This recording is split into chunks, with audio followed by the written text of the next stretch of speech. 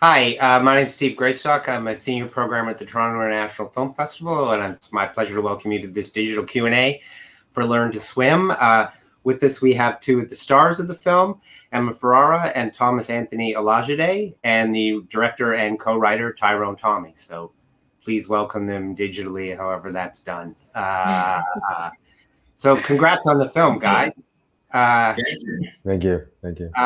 It's a really powerful, beautiful piece. We were immediately taken with it. So I guess we'll just jump right in. If you could tell us, Taryn, if you could tell us a bit about how the story developed. There was a kind of draft version, a short film made a few years ago, although it was more of a sketch, I think you said, for the characters. Was it always sort of set in the jazz milieu? How did it develop as you were working on the script?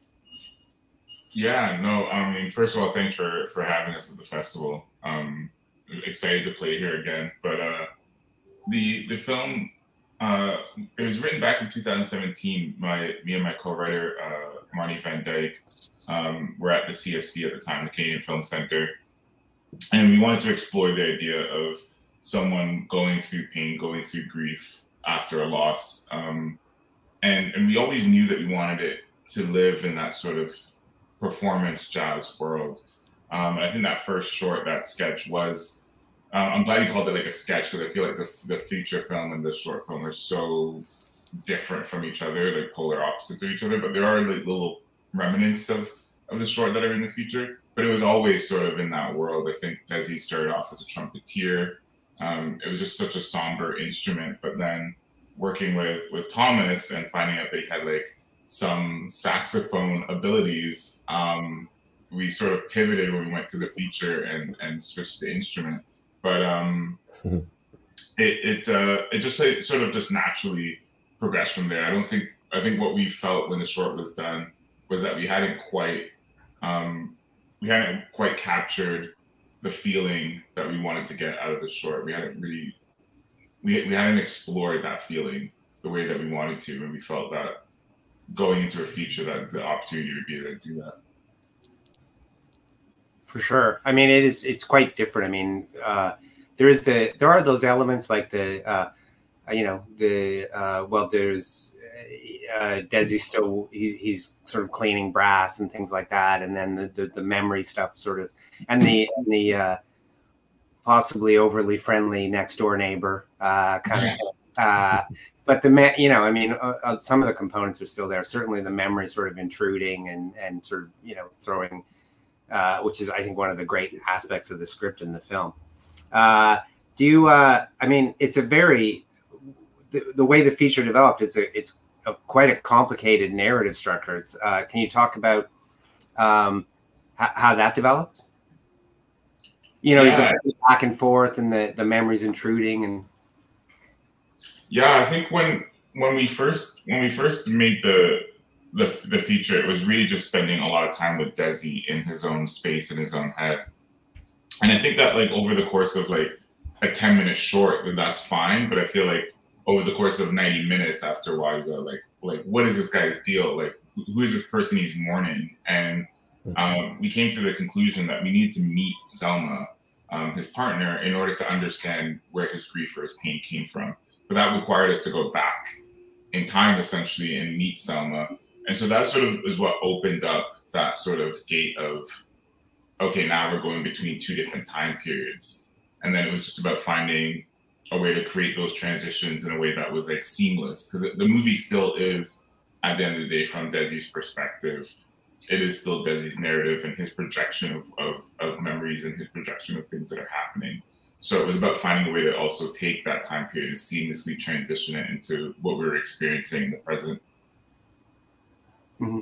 I love the way it's edited too. It's quite elegant, but also like, I mean, that there's those scenes where he, leaves there's that scene where he leaves the bar after Selma's gone out to have a smoke, and the bartender tells her, well, tells him she's not coming back, and then he opens the door and it's a completely different like headspace, and it's you jump back to the present. I mean, all those cuts are really beautifully done. Did you guys ever get Thomas and Emma, when you were doing it, did you ever get like, oh, where am I now? Yeah, sure. Absolutely. Absolutely. But the movie in and of itself was jazz in a lot of ways. It was a lot of improvisation, a lot of showing up and seeing what was possible for us on the day. So that kind of became the tradition, at least for me, to show up and kind of go, where are we now? What are we doing? Yeah. And also in watching it too, I really love the fact that, like, you know, inside of grief, the timelines don't make sense, you know, when you're thinking about those memories that you have. So the way that it plays and the way that we did it, it was just a really interesting kind of way to look back and look at it. And I think it's like quite visceral in that you really feel the grief through the kind of way in which it's told. So yeah. It really captures that that structure really captures how overpowering it can be, and it's just sort of you know, it leaps up on you. I wanted to ask a bit about the. I understand much or most of the music in the film was composed or created for the movie. You know, it's all mostly original music. Do you want to talk about how that developed? Yeah, all the music that's performed in the movie is original music. So anytime like people like the stuff in the Latin club that they're listening to, or you know El Raton that's on the record, like that's, you know, those are classics. But anytime anyone's performing, that's original music.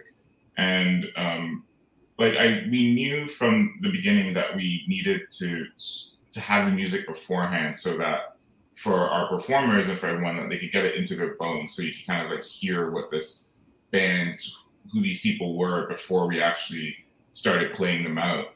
So we worked with a bunch of local musicians. We worked with Chester Hansen and Leland Whitty. They're a band called Bad Bad, Not Good. We worked with Maggie DeLima and like Tika Simone and these other artists. And it was you know, they weren't always together in the same space, but you know, we worked individually in different parts. But you know, it was like having this sort of a consistent sound and sort of like taking these pieces and bringing them in. And you know, I think Chester and Leland wrote, you know, 15 songs, and like, you know, the first song was supposed to be for the opening, but it ends up being what they use in the rehearsal. And it's just about finding like what mood and what place those different pieces fit. And it was great. It was great seeing all the performers, you know, with Thomas learning saxophone, like learning all the parts and everything, with Emma coming and singing. You know, Emma's singing live in the movie, which is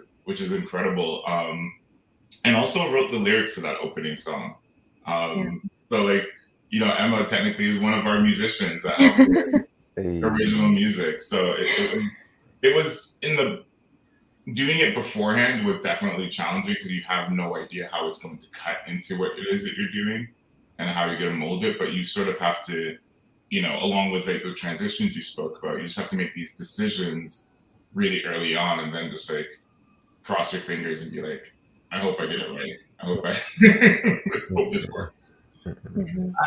I have to ask, like, Thomas, which is tougher? I've tried trumpet and saxophone, and I have to say trumpet's harder. I would say so too. I mean, I've never even tried. I tried trumpet for 5 seconds and realized that it was an absolute impossibility. We did the trumpet actually in the short film version of this, and we obviously dubbed it, but the sounds that I created with the trumpet on the day was pretty unfathomably bad. Yeah, so I'll stick to saxophone any day. Yeah, absolutely. Yeah, I think there's a when I was trying to learn trumpet, there was somebody said, well, you know, they were talking about the various differences in the what somebody said, well, most people when they play sax, it doesn't look like their head's going to explode. Yeah. And they don't get any sound out of it. Yeah, it's true. But anyway, I love the fact that it was such a great, like, sort of fusion of different styles too. I think it really captures the contemporary jazz scene, which, you know, there's sort of, you know, some hard bop and some cool jazz, and but also like Latinx styles and you know, elements of hip hop and stuff like that. Was that were you always sort of looking to? I mean, it is very accurate of the contemporary scene. Yeah, I wanted it to sound like what jazz sounds like now. I didn't want to like create sort of there's nothing wrong with doing that, but I didn't want to like create like a throwback sort of movie or like an ode to some other time period. I wanted it to feel very present. I wanted it to be something that you can hear now if you're walking down College, if you're walking down Queen. This is the music that you're hearing coming from a bar. This is the music that people are experiencing at this current moment. Yeah.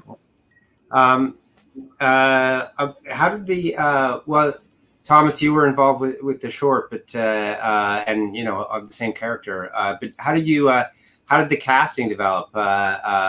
Did you have actors in mind when you wrote it? Obviously, Thomas, but how did you guys? If you want to talk about getting on board with the film too, maybe Tyrone started and like talk a bit about the casting. About the casting, I mean, from the get go, it was always going to be Thomas. I don't think we ever turned back. You know, me and Thomas worked on Mariner together back in 2016, and you know, we just had such a great relationship and such a great amount of trust, and I really believe that, you know, that Thomas could capture this. He just has this ability with his face and with his body, just to live and breathe inside these characters sometimes, and it's a joy working with him. And so it didn't occur to me that there was like someone else to sort of play the role of Dezi. With Emma, you know, she auditioned for us, and during her audition she sang Chevelle Vargas's Paloma Negra, which was in our like Learn to Swim playlist since like the jump, since the very beginning. So it almost felt very serendipitous hearing her sing it. And then when she came in the room, it was just like, okay, like there's some. It was that cliche moment of like, oh yeah, there's some, you know. Cool. Yeah. How did you guys prepare? Well, Thomas, you already. Emma, do you want to talk a bit? Well, how did you kind of choose that song? I that song is like a real deep cut for me. On the breakdown, it was like sing a Spanish song, and it's one of my favorite songs. And also, prior to this project, I didn't really sing, at least not professionally, for any reason. So it was one of the songs that I like could sing and I loved and evoked a lot of emotion. And then when I got the script for my callback, I remember I was at work and I just saw that Paloma Negra was like a song that Selma sang, and I like almost fell over. I was like, what? It's just such a random song to pull. So yeah, it did feel very serendipitous, but and then coming in and meeting with Tyrone and meeting Thomas, and it just flowed quite instantly, which was a very cool thing to experience. And then it was really, really interesting because I felt like as Tyrone was talking about, coming from the short, going into the feature, and kind of figuring out that we need to discover who Selma is. And so it felt like a really interesting way to be kind of involved in creation of a character, and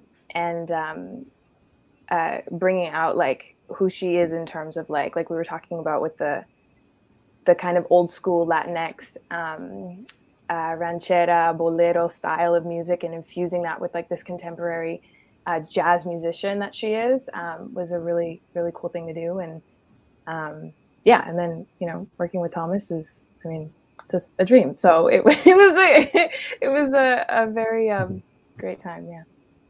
Cool. I mean, I love the fact that it's the much of how the relationship develops is sort of is communicated through. It comes through them talking about music.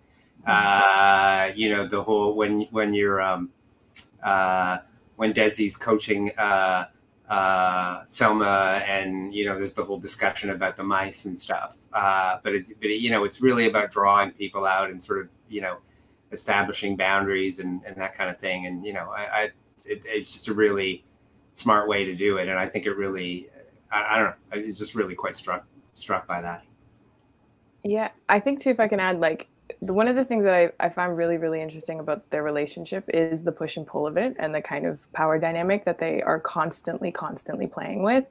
And that really drew me to the character, because it even though like her story is, and the memory of her is told through Dezi, there's still that power dynamic and that struggle of their kind of pride and their egos and getting over themselves and kind of falling into whatever their feelings are drawing them towards is still very present in his memory. So like her strength and like her almost like her independence in the music and in that relationship is still very prevalent in his memory, which I thought was really, really cool.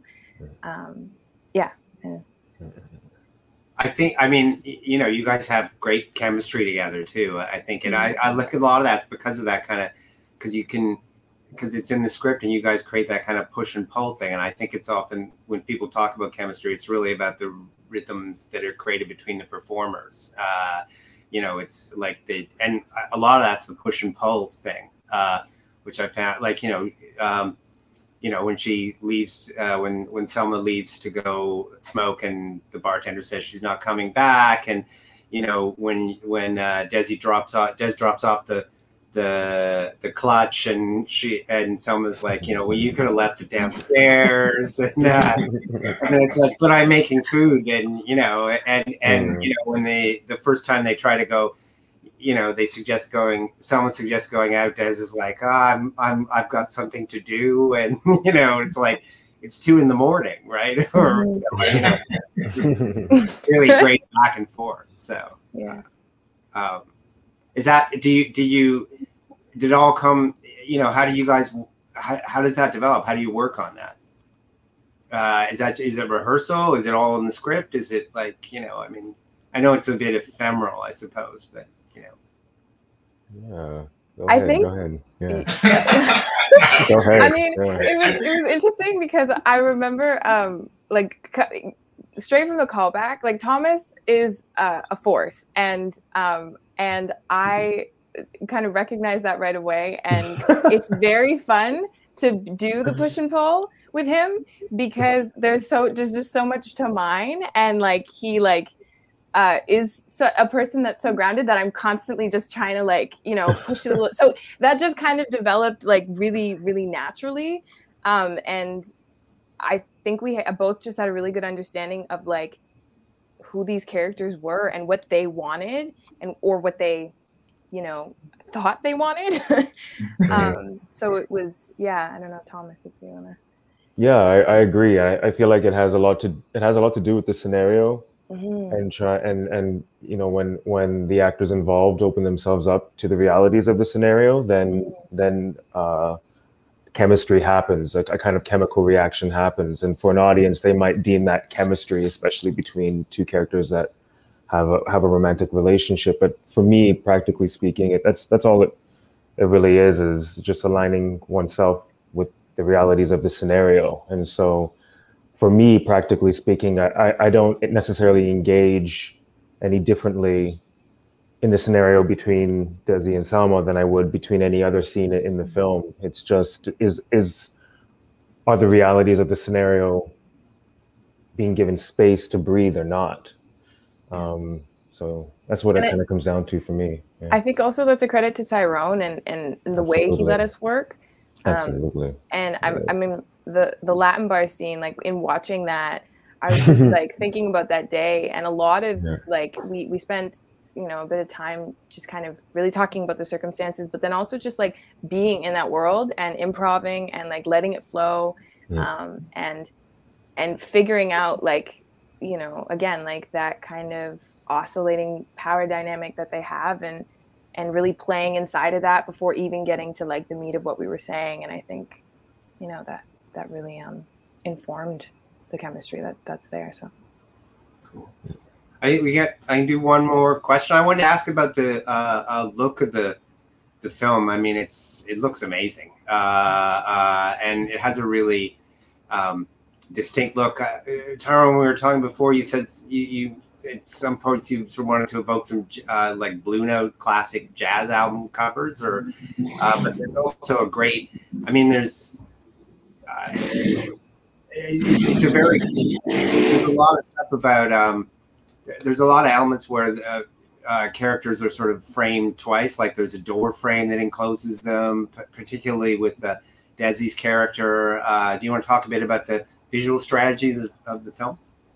Yeah, you know, with this project, yeah, the Blue Note record covers were definitely inspiration. Where we're kind of, you know, most of the films I shot were in scope before, and this one is in this 1:3:7 format. And you know, and me and Nick Haight, who's a cinematographer, you know, we had worked together on Mariner and a bunch of other films. And you know, as we were like going through our references, I think if people looked at our references, they'd think we were crazy. It was like Blue Note record covers, Belly, Haim music videos. It was just like a weird mixture of different different things. But one of the things that we really wanted to do was we wanted every frame in the movie to feel like a photograph, and we wanted all the actions and the things that the characters are experiencing to live within these photographs.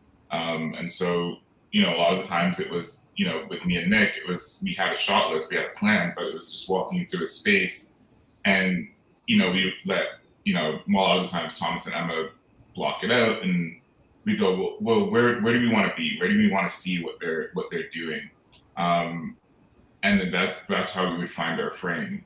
And, you know, you do the traditional sort of find the frame and you go in and get little bits of coverage, but it was really about just being very deliberate and very specific in how we were photographing and capturing their performance and things. And I felt really strong about it. We started, you know, I think the first few days you're sort of like, how are we doing this? You're trying to find it. And then eventually we just found a rhythm, and it just became, there's times when it just became obvious. You would see what they were doing. You're like, this is exactly where we need to be. Cool.